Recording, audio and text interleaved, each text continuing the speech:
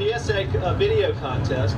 This year was cool because not only did we have the contest for high school kids, but also this year we added a college category. So we had more participation this year than we've ever had. We had 40 entries, and they were all really good. It made it much more difficult for the judges. I know when they started pouring in at the last minute, we all were excited, but we were also a little nervous about what we had to, what the judges were going to have to do in terms of work to judge these.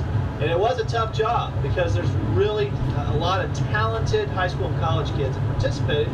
The thing for me that's so wonderful about this is it's so inspiring for Neil and I who work in this every day, and for Kelly, our outreach coordinator, and for Tracy, our education director, to see the concern that kids have for the river and to see the time and effort that they put into this to really do the best job that they could to help raise awareness about the river.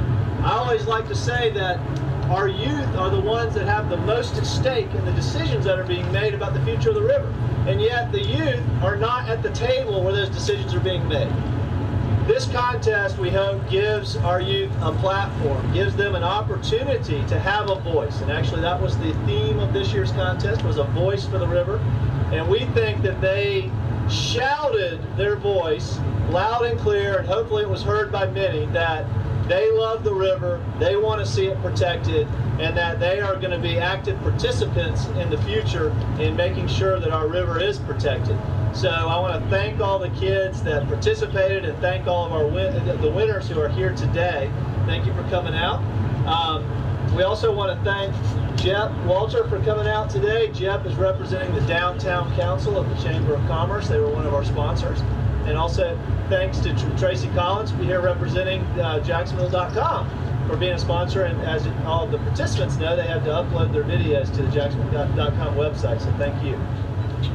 Would you like to say anything, Jeff? I just want to say that the Downtown Council fully supports Riverkeeper, and we love to see something like this come out of it. It just makes it so much worthwhile to just keep on doing what we're doing for you guys every year.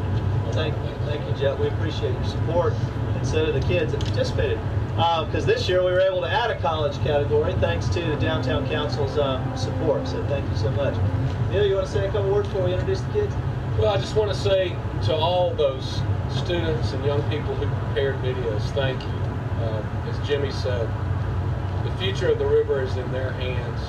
I think it's important that they speak to their peers, help them understand that the future of the river is in their hands. And the videos were great. I am always amazed at the quality of the product that these students put together. So again, on behalf of St. John's Riverkeeper, we hope these PSAs will not only reach young people, but all of us to make sure people understand when we take care of this river, it's the best thing for them. So congratulations to all of the winners. For review, a division, and someone who's no stranger to us, our college winner this year is Andy Leverett. Andy is a student at UNF. Congratulations. Some moments in my life I will never forget. When I was 7, I got my first fishing pole. 17, I bought my first boat. 37, I had the job I loved most.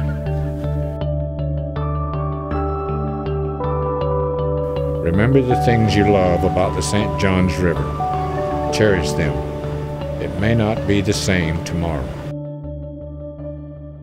Thanks, everybody. We really appreciate y'all coming out. This is exciting, and we're hoping that we'll use these videos and get them out into the public and have more opportunity for the public to see these, because I think they really are inspirational. Sometimes kids can say it much better than Neil and I can, or Tracy, in really inspiring the community to get involved, because that's what it's going to take, is for all of us to participate. So I thank the students for doing your part by participating in this contest, because you've done a lot, you really have, by participating in this to help people understand that our river's threatened and it needs to be protected, and we can't forget about that. So thank you so much.